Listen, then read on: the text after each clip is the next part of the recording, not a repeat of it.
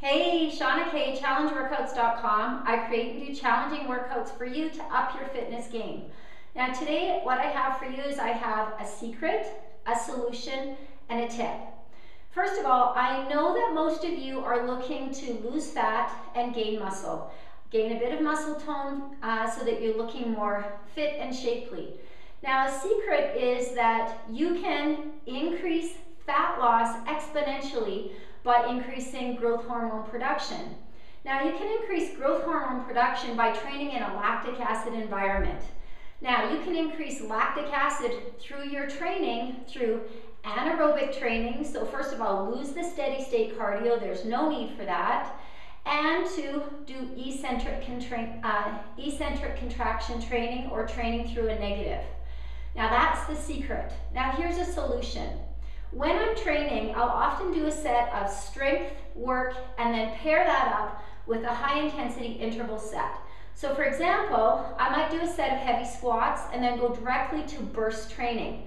My latest burst training that I just did yesterday, super fun, super intense, is I'll do 3 squat jumps, 3 push-ups, and then 3 pull-ups.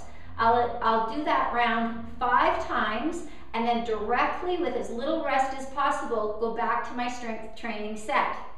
So that little burst creates another problem for those of you that are working on pull-ups and might not be able to do 3 unassisted pull-ups 5 times for 15 pull-ups, but guess what? We can do those as assisted pull-ups and also do negative training, which will thereby also increase lactic acid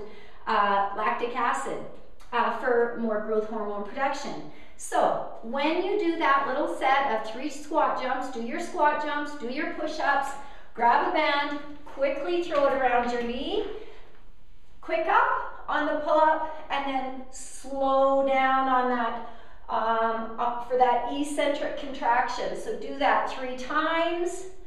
Then you're going to go directly back to your squat jumps, push-ups, knee in the band, do more pull-ups.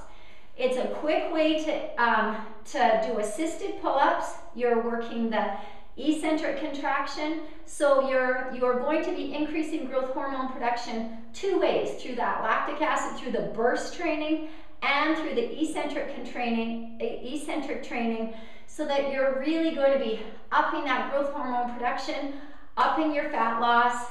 If you want more tips and tricks for challenging workouts, just click the link below.